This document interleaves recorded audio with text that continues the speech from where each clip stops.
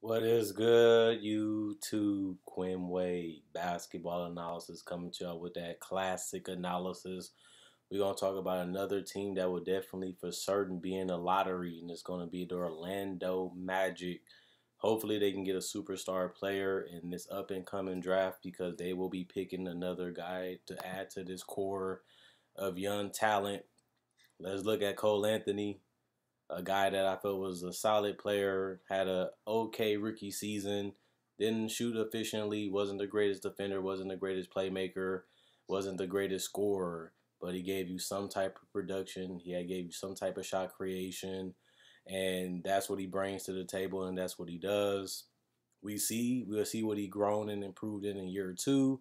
Going to have a bigger role because a lot of their guards are injured. They're going to need him to do a little bit more because he has experience.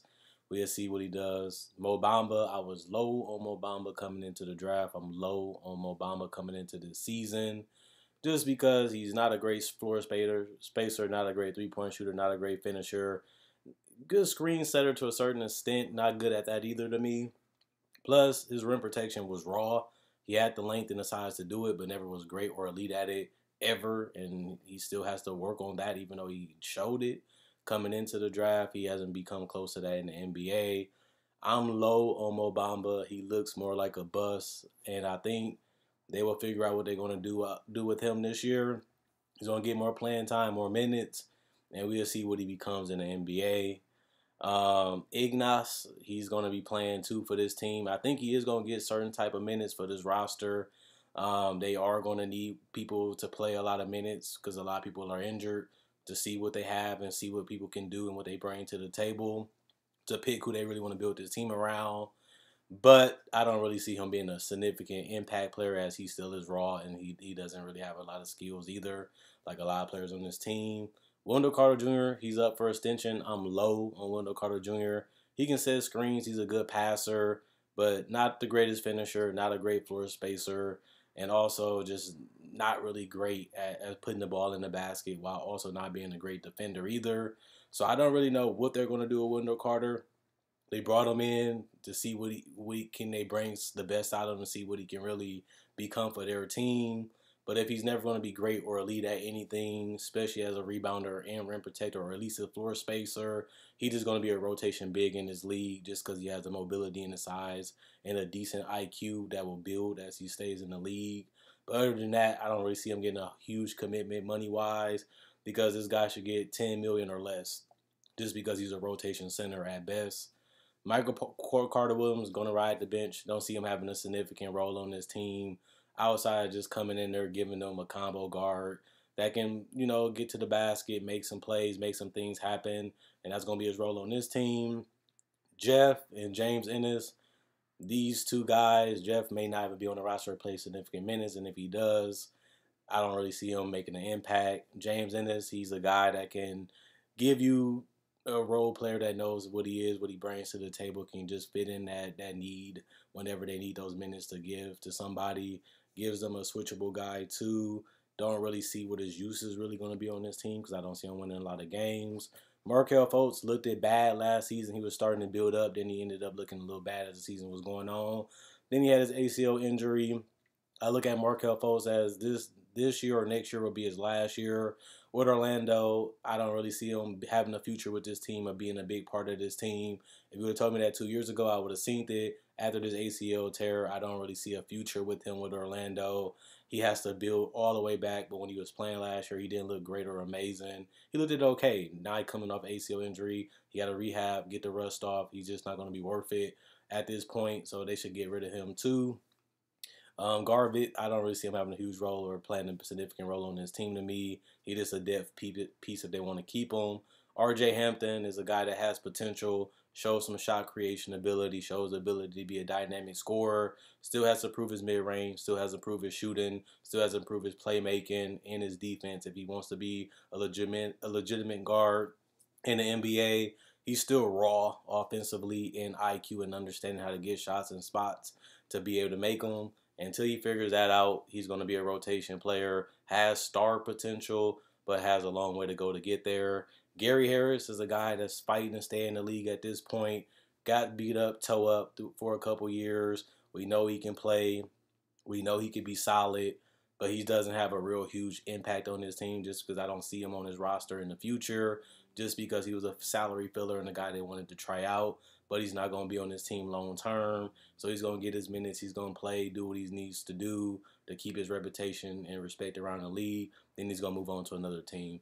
Jonathan Isaac, the best player on his team, raw offensively, took a huge step back because of the injury. We don't know when he's going to come back. We don't know how he's going to be. The injury may also impact his defense, his timing, his feel, and just rotations will be sloppy and not the same. That could take a huge hit on his development, and it could take him further to get to where he needs to be offensively. Plus, he's going to lose some steps defensively. Unfortunate for him, but he's 23. Hopefully, he can still become an all-star caliber player, which he has the potential to be. But this injury is real detrimental to his career. Robin Lopez is a big body that's going to come in and give you rebounding, screen setting, and he's going to be able to hit some shots in the post. And he's going to come in and do exactly that. Not much more, not nothing crazy, but he's just a solid center that can actually produce and play the position and give them quality minutes. Eachwan Moore, I don't really see him having a huge role on this team. He can score, not the greatest mid-range scorer, not the greatest three-point shooter, but a guy that can put the ball in the basket, given the time and the minutes in the lineups. And that's what they're going to ask him to do. Okiki, he's young, he's raw, he has a long way to go. Plus, they have a lot of guards that I feel are better than him that's going to get the minutes. He might be a G League type of player, might be good 2 to 3 years from now if they keep him. We'll see what he becomes. Terrence Ross, he should be off this roster. This team is going full rebuild. He likes to score. He likes to get minutes. He likes to help this team win. This team is going in a losing direction. Terrence Ross needs to go in the winning direction. I don't see him staying on this roster long term. I think he'll be gone.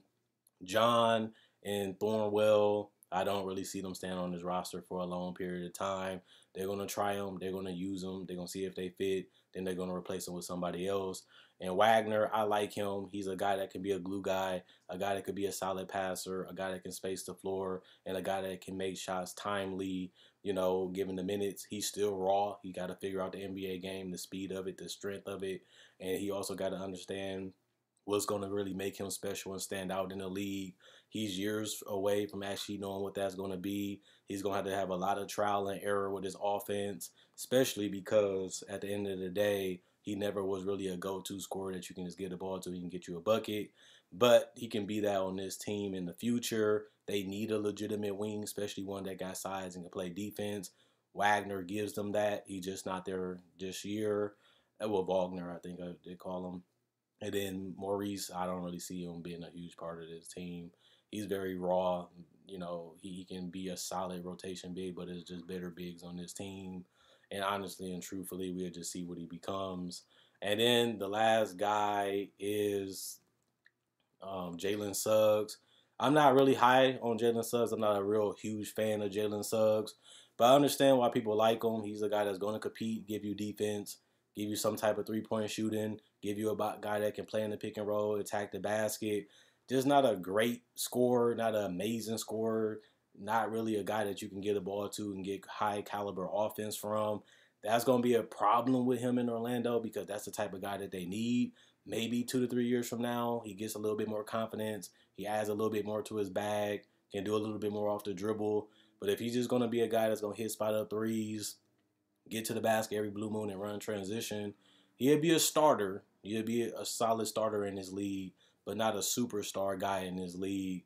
I can see Jalen Suggs being a potential all-star just because if he helps the team win, he gives you 25 and 5, for example, then it'd be like one of them Jeff T, Kyle Korver all-stars. He played his fit, played his role, helped the team win. He can be an all-NBA defender because he has the speeds and the size and the want to defend. You don't really see a lot of guys wanting to defend. You don't really see a lot of guys that even put the effort to do it. That's his reputation. We'll see if it's going to happen in the league. Just because point guard is one of the most dominant, positions in the league. Everybody can shoot. Everybody can score. There's a lot of pick and roll and a lot of switching happening. So it could be tough for Jalen Suggs to keep up and understand that, especially because the screens are going to be set. He's going to have to fight over them. He's going to have to go through them. Will he have the body? He's been injured a lot to be able to get through that. And on top of that, will he have the ability to score and keep up when you have to carry that whole huge weight load on both ends of the court each and every night? they don't have a lot of scoring options, don't have a lot of go-to guys. Jalen Suggs will be able to put up numbers. He's going to get his assists. He's going to get his rebounds. He's going to be able to score. The question will he be efficient? Can he be a good three-point shooter? He don't have to be great or elite as a rookie. Will his defense really be as outstanding as people say? It's a whole nother league, a whole different talent pool, and he really got to figure things out on the fly because he's most likely going to be their starter. He's going to be frustrated. He's going to be angry. It's going to be really tough to watch this year because this team is just so bad talent-wise. But that's what builds you. You know, the struggle, this consistent failure, it really makes you great. You know, if you really put the right time and work in, and if you really love it. But it also can show what you really are. Are you a starter? Are you a role player? Can you take it and build up and become something bigger?